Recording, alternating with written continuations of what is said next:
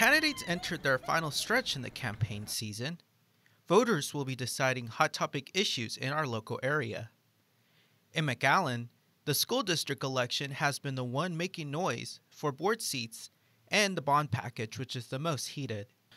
Meanwhile, city commissioner seats are up for grabs. The most watched race is the District 1 seat, with Richard Cortez and Debbie Crane Aliceta, who are in the runoffs after neither of them got 50% of the votes in the general election last month.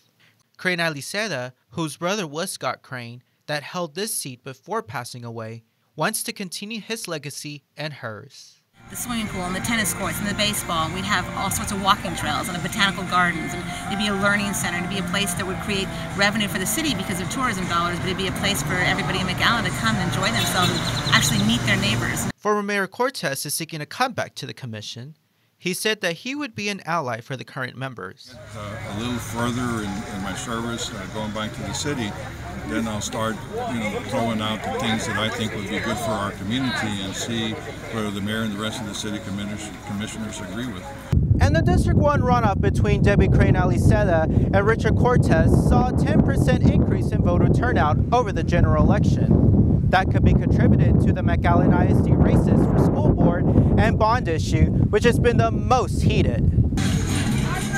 FAR is fighting for two slates looking to take over the city commission. The mayor and commissioner seats are up for grabs. The FAR first slate consists of some incumbents, including Adam Farias for mayor, Arturo Cortez for place 1, A. Jimmy Garza for place 5, and Mario Bracamontes, who is a newcomer for place 6. Far forward includes a bench of challengers: Dr. Amoroso Ambos Hernandez for mayor, Alisar Guajardo, Ricardo Medina, and Dr. Ramiro Calabero for commissioner seats.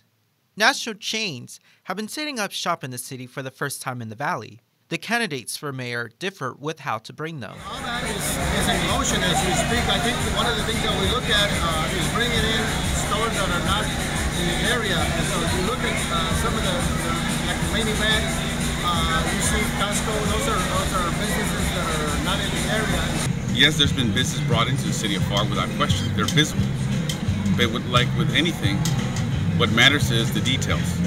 You can bring in a property and buy a property, or that is a business into the property with incentives, but you don't give the farm away. Edinburgh gets the attention for place 4 on the city council. David Torres is looking to unseat the incumbent, Elias Longoria Jr. The two candidates have different plans for the city.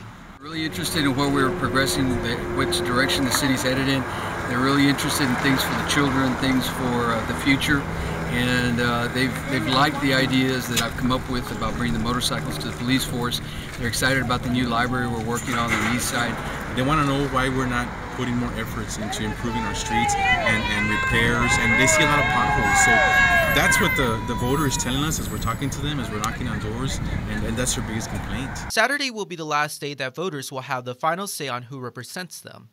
For more information to where to cast your ballot in your city, visit the city's website. All polls will be open from 7 a.m. to 7 p.m. Be sure to bring your ID as well, as it is required by state law to vote. For Bronx TV, I'm Omar Jimenez.